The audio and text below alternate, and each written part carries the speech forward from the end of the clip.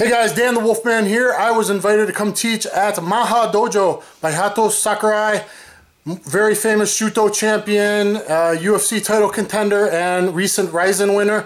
I am showing use of a seat belt to special seat belt choke, and littler people can do this pretty easily, more easily than I can from the back. So I'm having a new student, new grappler, show it. So from back with seatbelt control, if you're in back position but he defends choke too long, and you're on the back and your arms are losing power, especially in Sogo Kakatogi with MMA gloves, rear naked choke looking up to the ceiling is mushkashi, very difficult.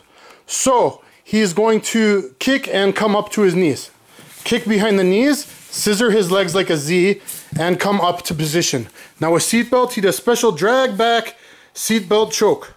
Special drag back seatbelt choke. Come up a little bit, change it to choke number 2, one hand choke. Come up a little bit, change to san, rear naked choke. Look at that, very good.